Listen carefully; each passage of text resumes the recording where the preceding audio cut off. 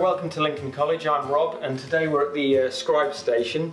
Today I'm going to show you how to scribe a bit of timber to an uneven surface on the wall, whether it be slightly curved or you can see on this bottom we've got lots of straight lines. I'm going to show you two methods now of scribing to the wall. Okay? The tools I'm going to need for this is obviously, like anything that we do in joinery, is a nice sharp pencil. I've got a hammer here. This is just to tack on the timber to where we're going to scribe to. A steel rule or a tape measure. The reason I'm using a steel rule today, a little bit more accurate than the tape measure. That's going to make sure that we cut it once and it's just going to go straight back. I've got a level and a piece of timber just to draw around as well. So now what I'm going to do, I've tacked these in position, leveled it up, making sure that when it goes back it's nice and level.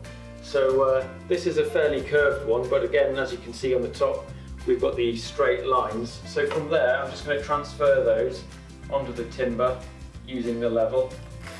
Just to level across top and bottom. Then using a piece of timber, you can see it's just slightly bigger than what we need. It could be the same size as the widest point. Just going to go down and scribe around, and again that's going to show us the exact line that we need to be cutting out.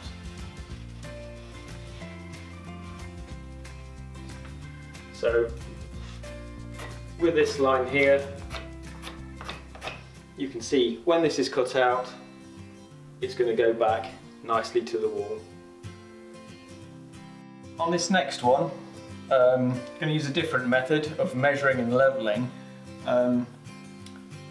From each point I'm going to level across. You can see here from each point of this, put some level lines where each point is onto the bit that we want to be transferring back to the wall.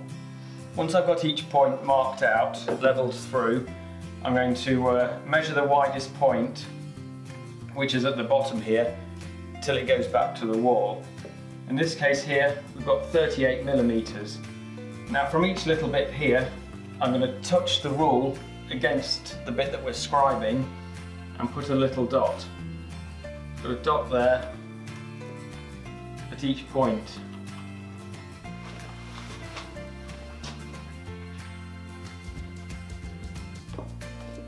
You can see on this one here, I need two close together.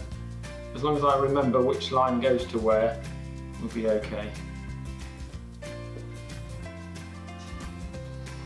Now that I've got all the dots marked out, it's just a case of joining them all up.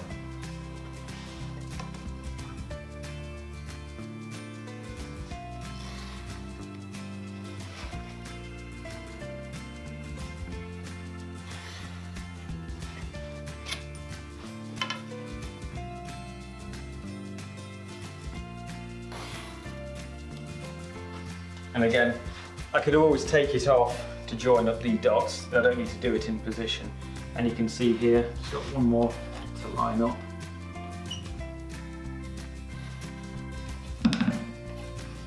And then you can see here, I need to cut this little bit out and it should go nicely back to the wall. I've cut these out using a coping saw. As I said earlier, we could use a jigsaw as well, but I used a coping saw because there's not that much to cut out. And as you can see with the top one here, slides nicely, goes over the curve nicely. We can always tack it in position if we need to, but we don't need to in here because they're going to come back off again. And the bottom one again slides nicely into position there, and that's that done.